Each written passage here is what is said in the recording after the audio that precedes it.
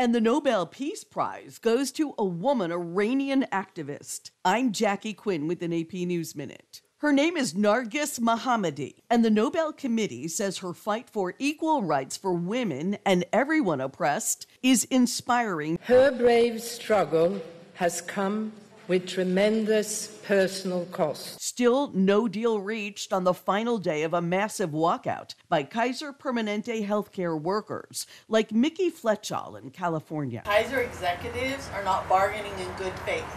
They're not listening to the frontline healthcare workers. Dr. George Tyndall is dead. He's the former University of Southern California gynecologist, accused of sexually abusing hundreds of women. His lawyer says there were no signs of foul play. Former President Donald Trump is endorsing Ohio Congressman Jim Jordan to become the next Speaker of the House. I'm Jackie Quinn.